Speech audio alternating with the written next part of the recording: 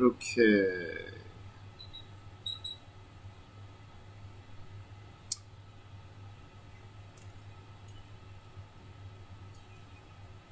Alright, Tim, so here we go.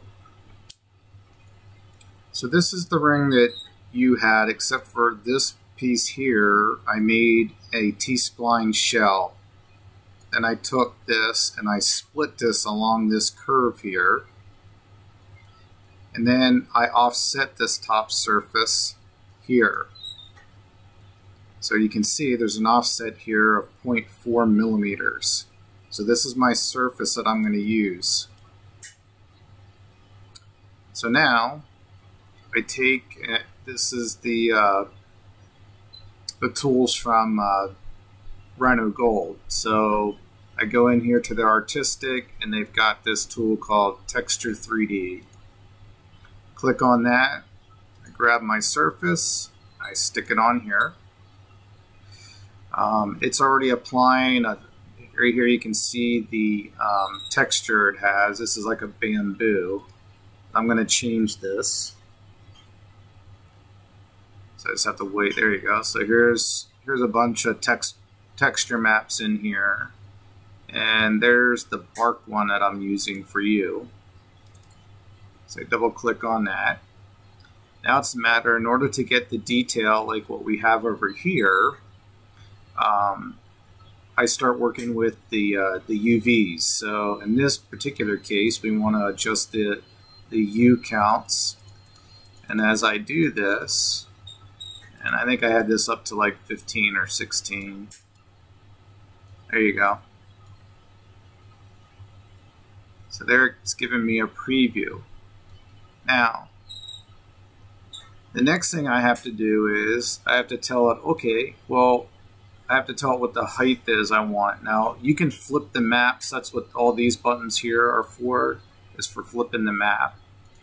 I'm going to take this down to about 0.4.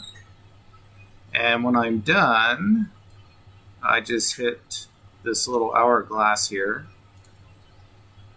And it's going to go, and let's wait a second and see what it does. It takes a minute for it to build all the meshes.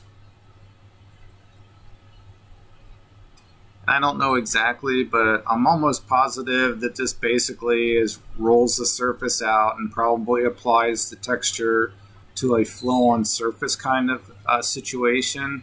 And it's just stuff that's all happening in the background, so you don't have to do it all. And then you don't have that seam either, which is kind of the nice part too, using this tool.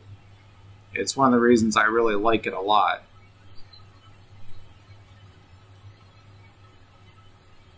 So it's just going to take a minute here. I'll just pause and come back. Okay, so here I'm back, Tim, and as you can see, it's showing the geometry, and you can see how it kind of poked through here. So then I just click this check mark to accept, and the computer takes a minute because it's finishing up converting the file.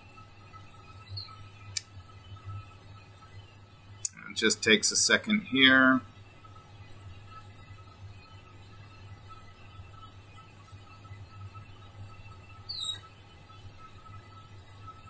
And when it's done up here, this will all disappear up here where it says creating meshes. Once the mesh is all ready to go, and there we are. So this is what I have. So now what I did, I took the ring rail and I extruded a cylinder, and I made the cylinder a little bit larger so it came up in here for my inner ring. And then I converted that to a mesh and just simply did mesh Boolean difference. And that cut all this out. And that way my inner ring here that I made then is just nice and smooth. So this little piece in here, then I put a cap on it, as you can see with your own model. And that's pretty much it. And that's how it kind of works. So hopefully that helps you and answers your question. Kev out.